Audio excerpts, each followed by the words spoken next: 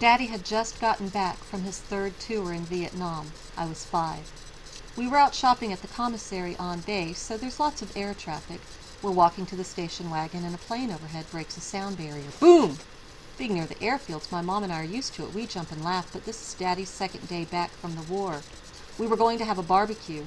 He was carrying a bag of groceries, fixings for hot dogs and hamburgers, while my dad hears the boom, tosses the bag to the ground, and dives across the parking lot under a truck.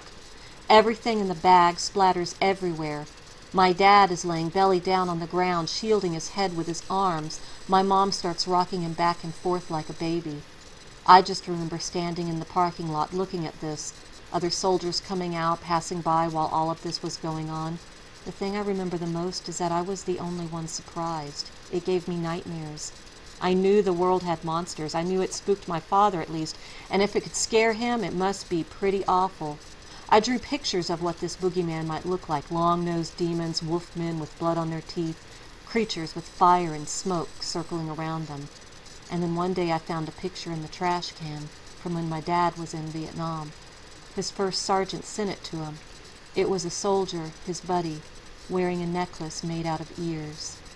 I don't have to draw pictures anymore. I know what the boogeyman looks like.